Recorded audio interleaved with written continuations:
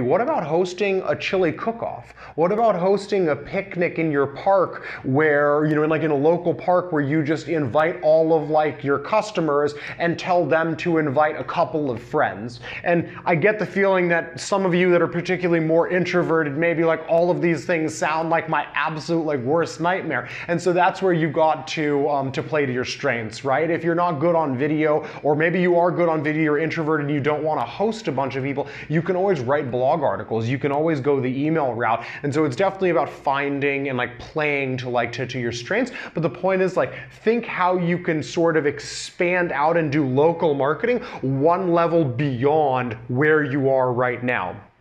And what I love about thinking this way is that there's a lot of ways that you can do this that are free, but also at the same time are scalable. So some of these might be able to get you very, very quick results and might end up in you only getting a couple of customers, whereas others might actually be really good if you feel like you've maxed out all of your paid channels and you just don't have anything to try yet. So there's a couple really big name owners that I can think of in the mastermind that are spending $20,000, $30,000 a month on paid ads. For some of them, it might make sense to go that local newsletter route because they already have enough traffic coming in that might actually take off quickly and would get them into the minds of a bunch of people that wouldn't be discovering them anyways.